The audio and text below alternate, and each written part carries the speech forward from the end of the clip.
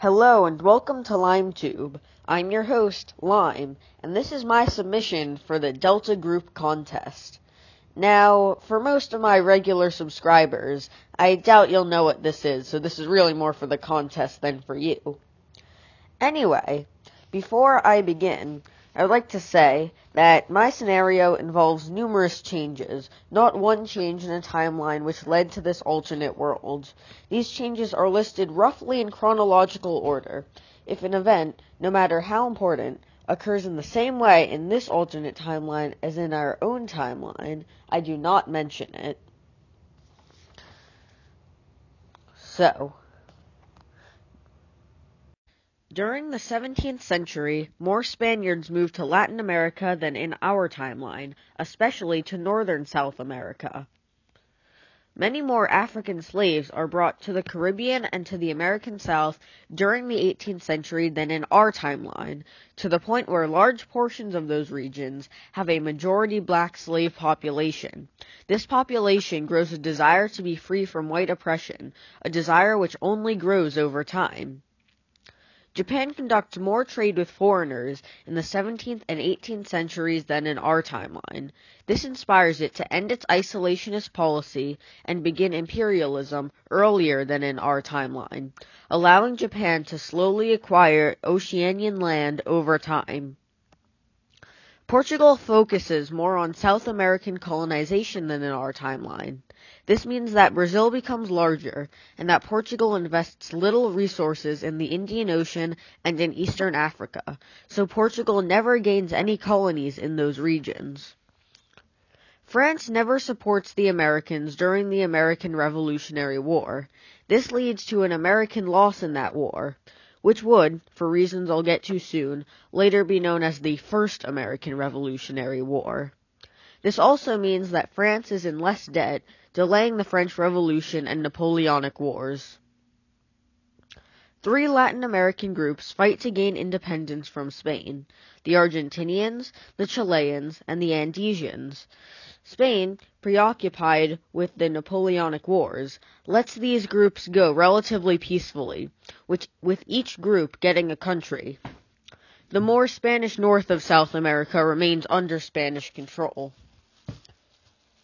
Taking the British involvement in the Napoleonic Wars as an opportunity, many black slaves revolt against the British rule in the Second American Revolutionary War, and try to get revenge against their white masters, many of whom flee to northern Mexico to escape black violence.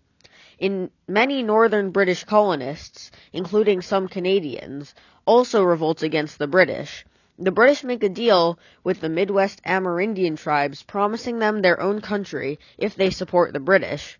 By the end of the Napoleonic Wars in 1824, the British are so sick of fighting that they almost immediately agree to the Treaty of New York, the treaty which ends the Second American Revolutionary War. In the Treaty of New York, 3 new countries, the Indian State of North America, ISNA, the United States of North America, USNA, and the Negro Republic of America, NRA, are established. Canada remains mostly in British control. Some Americans from the USNA moved to the Oregon region in the hopes of spreading Manifest Destiny. But since the USNA isn't near Oregon, Oregon remains its own country. Several slave revolts occur throughout the Caribbean, usually supported by the NRA. Whenever these revolts happened, the new Caribbean country joined the NRA. Eventually, the NRA controlled the entire Caribbean. With nobody to sell it to, Russia keeps Alaska. To expand its colonial empire, France invades Mexico in 1869. After some initial French success, the war bogs down into a stalemate, with France controlling southern Mexico and Mexicans controlling northern Mexico. The war ends with the Treaty of Paris, leaving Mexico divided between north and south. The Francophile South develops a different culture from the somewhat Americanized North. Though southern Mexico is eventually decolonized, Mexico never reunites. In 1880, Serbia and Bulgaria become tired of Ottoman rule, and so revolt. The newly formed Italy takes this as an opportunity for expansion, and so joins the Serbs and Bulgarians. After 7 years of intense fighting, the Ottoman Empire loses. In the ensuing Treaty of Cyprus, Serbia and Bulgaria gain independence, and Italy annexes Ottoman Malta, Cyprus, and Greece, and the Ottoman client state of Tunis. Upon Tsar Nicholas II's ascension to the Russian throne, Russia begins a heavily expansionist policy. The most obvious outcome of this policy is Russia's unwarranted invasion of China in the Sino-Russian War. The Qing government in China, already severely weakened by the Opium Wars and the Taiping Rebellion, loses to Russia. This war is initially a huge victory for the Russian Empire, as it annexes Chinese Xinjiang, Mongolia, Manchuria, and Tibet. But the war also heavily shifts international settlement against Russia. Under international pressure, Russia eventually cedes Tibet as an independent country. In the early 20th century, some Panamanian farmers learned how to grow bananas infused with cocaine. This addictive substance soon becomes an extremely lucrative global craze, and the Chiquita Banana Company makes immense profits from it.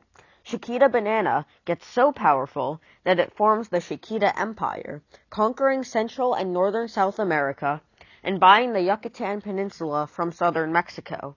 The cocaine bananas would eventually become unprofitable, and a revolution would end the Chiquita Empire. Central America would remain united under the Republic of Central and South America.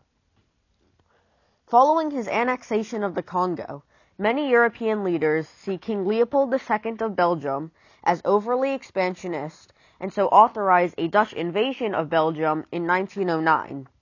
The Netherlands then annexes Belgium and its Congo colony. In an unrelated event that same year, Luxembourg is partitioned between France, the Netherlands, and Germany. Some European leaders meet in Berlin to negotiate some small treaties regarding African colonies in the Second Berlin Conference. By the end of the meeting, Germany buys French Gabon, Britain buys French Benin, France buys the British Gambia, Spain buys French Morocco, and Italy buys British Somaliland and French Djibouti. Also, unrelated to Africa, Japan buys French Indochina and the Spanish Philippines, and Britain buys German New Guinea. By the mid-1910s, Austria-Hungary is plagued by internal strife, a fact which Austria-Hungary's neighbors, Germany, Italy, Serbia, and Romania, take advantage of in the War of the Failed Empire. This combined force easily outnumbers that of the crumbling Austria-Hungary, though the war's conclusion is delayed by the advent of trench warfare.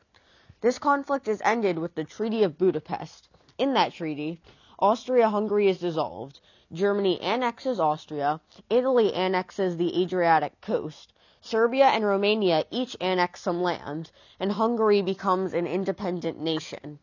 Both Britain and France disapprove of this war, but, not wanting to anger any potential allies in a war with Russia, don't interfere in it. In 1919, Denmark, Norway, and Sweden each fear Russian and German expansionism, and so form the Second Kalmar Union to protect each other. After Spain's failure to protect its Latin American colony from the Chiquita Empire, many people in that colony lose doubt in Spain, and so declare independence as the Republic of Northern South America. Spain, unable to retake its colony, allows the independence. In 1920, Britain buys the Wakhan corridor from Afghanistan in order to build a military base on the Russia-Raj border. By the 1920s, oil's increasing value spurs a need to negotiate Arabia's borders, a need which is met by the Treaty of Baghdad. In the treaty, the Ottoman Empire is given most of Arabia, with southern Arabia going to the British Empire. So, those are all of my changes from our timeline. This is the world map circa 1930. I will end this video with a couple labeled maps of the world. So, please nominate this for being the best one. Peace out, Lime Gang.